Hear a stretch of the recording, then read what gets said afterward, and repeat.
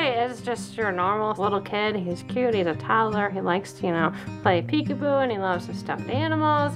I wish people would see that right away when they saw him, but I mean, they don't, and it's not their fault. They see all of the tubes or the trach or like the feeding tube is really weirds people out. Can we put tube on the other side?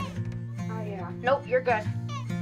I think for kids, especially when they see Lawston, I think the biggest thing is they just have questions. They don't, they just see things, they're seeing things they haven't seen before, so they have tons of questions, and like sometimes parents' reactions are just very interesting. Some parents will just be like, oh, don't, stop looking, kind of a thing, or others will just, try to explain the best they can. All babies in utero, their organs grow inside their umbilical cord. And so the organs start growing in the umbilical cord, and then around between, I think they say like 10 to 12 weeks gestation, the organs move back into the abdominal cavity and like continue growing.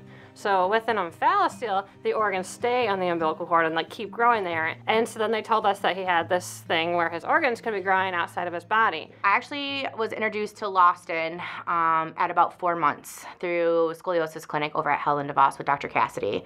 Dr. Cassidy had said, I have a kid who has a very large omphalocele, but also has scoliosis. Can we make a brace for this? Mary Fruba has been great. Connie's amazing.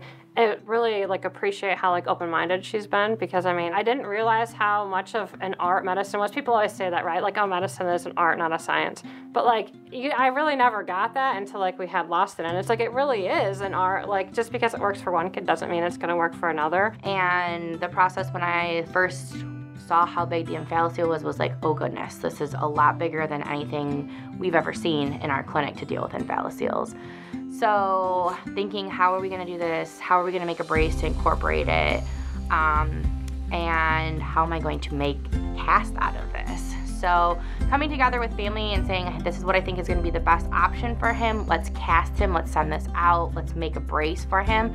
2-piece style to help actually be easier for donning and doffing for the family. Connie, when we bring him in, measures it a million different ways. She has all of these different numbers she measures, around and up top. The brace itself has helped his curve go down, from 45 to 12 degrees or something like that. But that's huge progress just from a scoliosis standpoint. It's exciting for me to see what his next adventures are going to be like here with the repair of the hernia and then the repair of the omphalocele.